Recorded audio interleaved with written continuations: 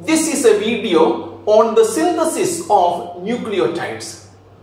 The main purpose of this video is to look at the nuances of how exactly the 5 different types of nucleotides are synthesized. Let us begin with something which is we are at a common platform. So nucleotides, as you know, that they were discovered by Alexander Todd. He won a Nobel Prize for the discovery of nucleotides. Now, the nucleotides, depending on the size of the nucleotides, they are put in 2 categories, 2 groups. One is what we call either purines, and the other one is called pyrimidines. So the purines, we know there are 2 purines. One is called adenine, other one is guanine. Pyrimidines, there are 3 of them. One is thymine, uracil, and cytosine. So these are the 5 different bases. We also know that these bases, if you add a sugar molecule to any of these, if you add a sugar, it can be a ribose sugar or a deoxyribose sugar, you will get a nucleoside. If the names of the nucleosides are important. So a nucleoside of adenine is called adenosine. This is guanosine. Thymine is, nucleoside is called thymidine, uridine, and cytidine. You attach a phosphate group to the ribose sugar, you will get a nucleotide. The nucleotide of adenine is called adenylate, guanylate, thymidylate, uridylate, and cytidylate. So these are the fundamental names, that fundamental concept that we need to know about naming of nucleotides. If you look at nucleotides, they have varieties of functions to perform in our body. You would have come across to them as energy giving molecules in varieties of functions. For example, it can be muscle contraction, ion transport. In all these, they are the energy giving function is carried out by nucleotides. They are acting as the building blocks of nucleic acid. They are acting as activated intermediates. You will find them in the synthesis of certain carbohydrates, UDP glucose. You will find the CDP acting in the fatty acids, in the phospholipid synthesis. You will find them in signal transduction. For example, like cyclic AMP.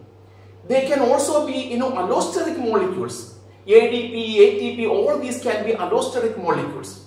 Some of them are coenzymes. For example, components of the coenzymes like NAD, NADP, FMN, FAD, then coenzyme A, all these, or biopterin, tetrahydrobiopterin, in all these nucleotides play a very, very important role. And in the synthesis of nucleotides are very interesting. When you look at the synthesis of purines, purines are synthesized with the starting material, and the starting material is ribose. So based on the starting materials, the purines are synthesized. What about pyrimidines? Pyrimidines are, you don't need a starting material, you need a carbon donor, a nitrogen donor, and these molecules are synthesized. We are well aware of the structures of these purines and pyrimidines.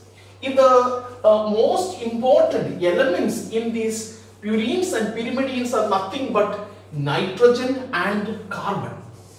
And these nitrogens and carbons, if the contributors of these nitrogens and carbons are certain amino acids.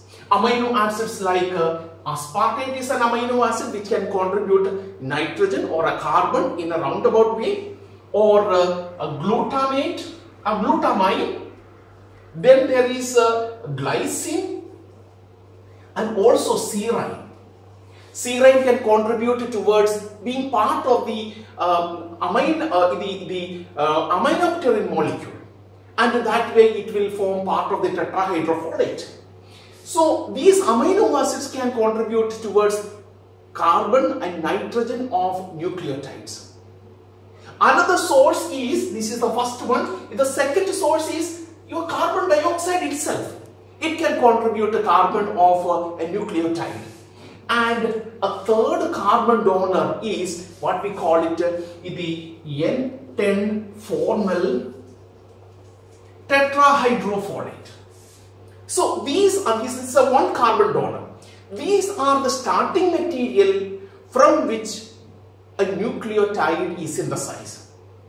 When we look at the nucleotide synthesis, especially let us begin with the purine synthesis. When we look at the purine synthesis ends, or it comes to a stage where inosine monophosphate is synthesized. So that the first phase of synthesizing purines is synthesizing inosine monophosphate. Inosine monophosphate is not abundantly present in a cell, but from here there is a diversion happening, whether it is AMP that is synthesized or a GMP molecule which is synthesized. A crucial step. Therefore, you will also realize that these synthetic reactions are very highly regulated. Highly regulated at the enzyme level as well as at the energy level. Synthesizing inosine monophosphate requires 1 mole of inosine monophosphate synthesis requires about 6 moles of ATP. Huge energy investment is required in synthesizing this. So at energy level you can control it. Then there are about 4 crucial enzymes which will regulate in the synthesis of the nucleotides. Why is this regulation important? Is because if the concentration of adenylate has to match with the concentration of the guanylate or with the thymidylate. If these concentration, there is a variation in the concentration, if it is beyond the requirement of a cell, what will happen is it will wrongly get incorporated into DNA molecules. Therefore, there is a chance of having mutations in genetic material. So, in order to avoid that, there is a very, very stringent regulation of synthesis of nucleotides. Nucleotides can be synthesized in almost every cell. It is possible to synthesize nucleotides. Let us begin with the purine nucleotide synthesis. Purine nucleotide synthesis can be synthesized in every cell. That is known as the de novo pathway, a Latin word. De novo pathway means starting from scratch, starting from very beginning, using those molecules that we have seen a little while ago, amino acid, carbon dioxide, tetrahydrofolate, etc. That is de novo synthesis. But look at organs like brain or the RBCs. They are unable to have a de novo synthesis of nucleotides. They have a different pathway.